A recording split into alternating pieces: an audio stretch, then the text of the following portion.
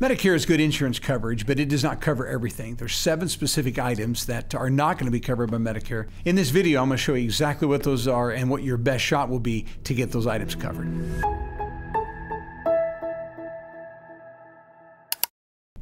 So let's look at the details of these 7 items that are not covered by Medicare. Number 1 that's not covered would be preventive eye exams, preventive eye exams. Now keep in mind, if it's a medically necessary eye exam, then that would be covered. But as far as preventive eye exam, which means you believe your eyes are healthy, you go to the doctor and just want to make sure, that's a preventive eye exam. That's not going to be covered by original Medicare. Now, if you go to the doctor and you're saying, Doc, I'm having some vision problems, I'm seeing some floaties, well, that's an eye exam that's medically necessary, and that most certainly is going to be covered.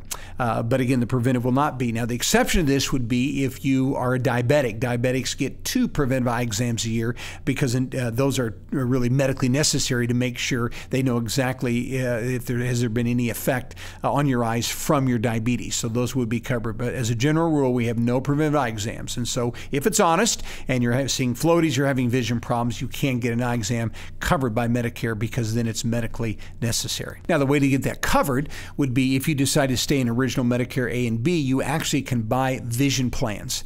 And those vision plans typically give you either a 0 or a very reduced cost for an eye exam, and they also will give you some type of a credit towards eyewear. And again, those plans are called standalone plans, and they range anywhere from about $10 to about $15 a month.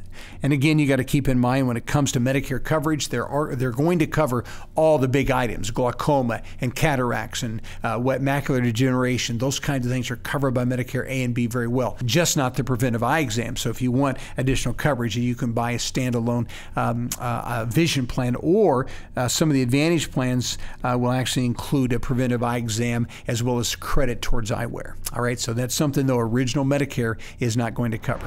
Hey, just real quick before we get to the next part of the video, I just want to remind you to like, subscribe, or put a comment there in the section below and ask any questions that you would like us to address. And then just one more thing, you'll find down below in the description, there's some links there where you actually can schedule an appointment to talk to one of our Medicare guides. So if you need further advice, look at all your options, we'd be happy to help with that as well. Now, the second item not covered by Medicare, original Medicare A and B, will be hearing exams and hearing aids. Now, again, just like the vision, if there's medically necessary issues going on with the inner ear and different things happening to the ear, you're certainly going to be able to get original Medicare to cover that. But just when it comes to a general hearing test or hearing aids that you need to help with your hearing, then original Medicare is not going to cover that. All right, now, there are some Advantage plans that will actually give you a benefit. They will put together a network of providers, some certain hearing aids that they will cover, and those hearing aids covered are going to have some type of copay. It could be $300 copay and they pay the rest, or a $700 copay for more of a fancy hearing aid. But the point is they have copays for those, and you can get a plan that would actually cover those with you having to pay a small copay. Now, Medicare has talked about adding some additional benefits in original Medicare for hearing, but that has not happened yet. And so you also can buy separate plans that will actually cover dental, vision, hearing, and you have a combination plan that could get hearing aids covered. But the whole point is original Medicare is not going to cover those items that are going to relate to hearing. Okay, again, other disease of the ear, inner ear, those kinds of things certainly covered by Medicare. And then that takes us to number 3, item not covered by Medicare, and that's going to be dental. So when it comes to extractions and fillings and root canals and crowns and those kind of things, Medicare is not going to cover dental. Now, if it's something serious, in fact, I had a situation just recently where a gentleman went through radiation and he lost his teeth as a result of that. Medicare is going to participate in that particular situation. Why? Because it's medically necessary. But for things that are just our ongoing dental needs that we have, you're not going to get that as part of your Medicare coverage. And so what happens is you actually can buy standalone dental plans These dental plans normally cover you for about $1,500 to maybe $2,500 a year in benefit. Sometimes you got to make sure that you're going to a dentist that takes the plan, that they're going to be in the network, but these plans are available to you. And again, they're going to vary throughout the country, but as a general rule, these are going to cost anywhere from about $30 to $40 a month. Okay, it's a true dental plan, and it's going to cover those items. Major UZ services are covered at 50-50. The other minor services are usually covered about 80-20, and most of them will give you a couple cleanings a year at no cost to you.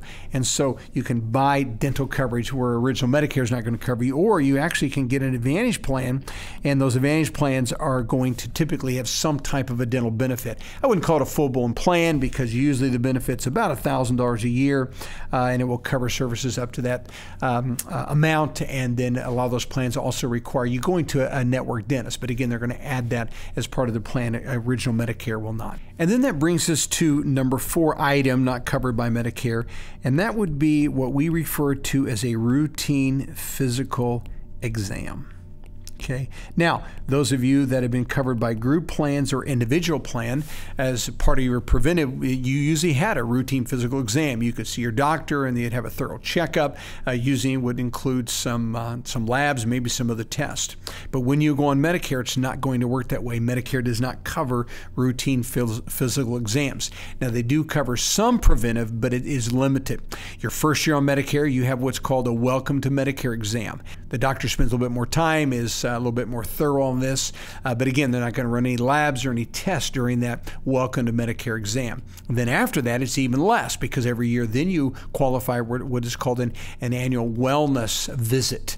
And again, they're going to check your height and your weight, check your blood pressure, and talk to you about any things that may be going on. But that's really the extent of that. All right. And so when you go on Medicare, you're not going to have those routine physical exams. Now, there are some Advantage plans that actually will give you a wellness exam that's a little bit more extensive, and they will actually cover that at no cost. But again, original Medicare is not going to make that a part of their coverage. Now, number 5 has to do with chiropractic services. So when you go to your chiropractor, we have very limited services when it comes to chiropractic care. There's no maintenance chiropractic care, so if you like to go to your chiropractor just to get a maintenance adjustment every month or so, Medicare's not going to cover that. Now, they will cover 2 items when it comes to chiropractic care. They will cover adjustments, but it has to be related to some type of an acute type of care. In other words, it's something that is serious and there's certain things going on. The doctor has to medically verify that. Then Medicare will pay for some adjustments to the spine. So we do have some coverage, but again, it's going to have to be medically necessary, and there's certain things they're looking for the doctor would have to provide to them to be sure that's going to be a covered service. Also, Medicare will cover some acupuncture. Now, again, the acupuncture is somewhat limited. It's got to be done by a certain credentialed person. We can have no more than a certain amount of treatments. It's normally about 12 a year, but there's some rules to that. And so you got to make sure you're going to a provider, if they take Medicare, that they're going to go through those specific rules for coverage when it comes to the adjustments of the spine as well as acupuncture. And so what I want you to realize is, as a general rule, we're not going to have a whole lot of chiropractic care that's going to be covered by Medicare. Now, some Advantage plans, as we've seen on some of these other things, will give you some chiropractic care just for manipulation of the spine. Normally have about a $20 or $25 copay, but original Medicare, we're going to be very limited. So if you go to a chiropractor and that chiropractor does x-rays or does some kind of other therapy, maybe traction, those kind of things will not be covered by Medicare whatsoever. All right, that takes us then to number 6. Now, number 6 has to do with the nursing home. When someone is in some type of a nursing home, maybe some type of like a long-term care facility, and this is someone that, because of age or because of some other health issue, has been admitted and it's really become their home. And so Medicare does not cover these kinds of things. Now, there is an agency that will cover long-term care situations, and that is called Medicaid. Medicaid. Now, in order for Medicaid to cover you, there's certain rules. You can only have so much assets, so much income, but Medicaid will cover that. In fact, Medicaid covers that quite well if someone is able to qualify financially for that. All right, so no nursing home or long-term care type facilities. Now, Medicare will cover what is called skilled nursing facilities. So with the skilled nursing facility, what this means is this is something that is necessary because of rehab. Someone has maybe had a hip replacement or maybe a stroke or an injury or an accident or a fall, and they're going to a skilled nursing facility. And so Medicare will cover that. And again, there's certain rules that apply. You have to be in the hospital 3 days prior to going to skilled nursing for them to cover. There also has to be improvement, a very high likelihood of recovery, but this is more like a very intensive rehab. And again, original Medicare will cover that for you, but no nursing home type or long-term care facilities whatsoever. Okay, and then that brings us to the last one that Medicare will not cover, and that is called foreign travel. Foreign travel. So what happens is when someone travels outside the 50 states or outside the U.S. territories, meaning they're beyond Puerto Rico, Guam, Virgin Islands, some of those places, we don't have care outside of the 50 states or the territories. So if you happen to take a fall, in fact, I had a client that got very sick in Ireland, had a bill of $172,000. Medicare didn't pay anything for that. She happened to be on a supplemental plan. The supplemental plan did give her $50,000 worth of coverage for that situation in Ireland, but Medicare paid nothing. Had a situation recently, a lady fell out of a shower, tripped in Costa Rica.